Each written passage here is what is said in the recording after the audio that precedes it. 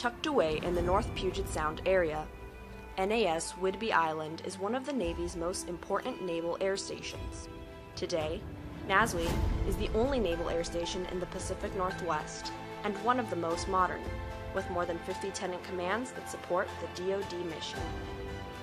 NASW is at the forefront of our nation's ability to fight and win in foreign conflicts.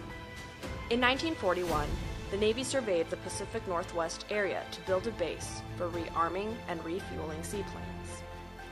The Navy found a home in the small town of Oak Harbor and broke ground for the seaplane base.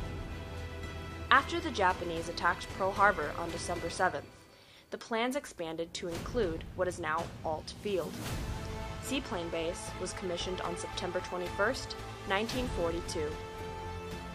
As the U.S. entered the war, seaplanes based at NASW filled the critical role of patrolling the waters around the Aleutian Islands. Meanwhile, the base expanded capabilities to be a training and testing platform for military aircraft, an enduring legacy that would remain with NASW to this day. After the war, NASW remained the only air station suitable for all-type, all-weather aircraft. In the 1950s, NASW expanded from patrol aircraft to tactical attack aircraft in response to Cold War efforts. This eventually led to electronic attack aircraft in the late 1960s and back to maritime patrolling in the latter part of the 20th century.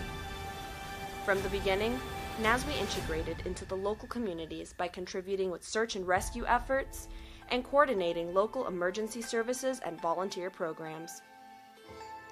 In a 2017 study, the base contributed more than $1 billion to the regional economy and accounted for almost 13,000 military and civilian jobs.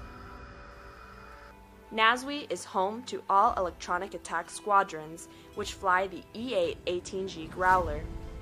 The base is also home to one of two maritime patrol and reconnaissance wings. Wing 10 flies P-8 Poseidons, P-3 Orions, and EP-3 Ares.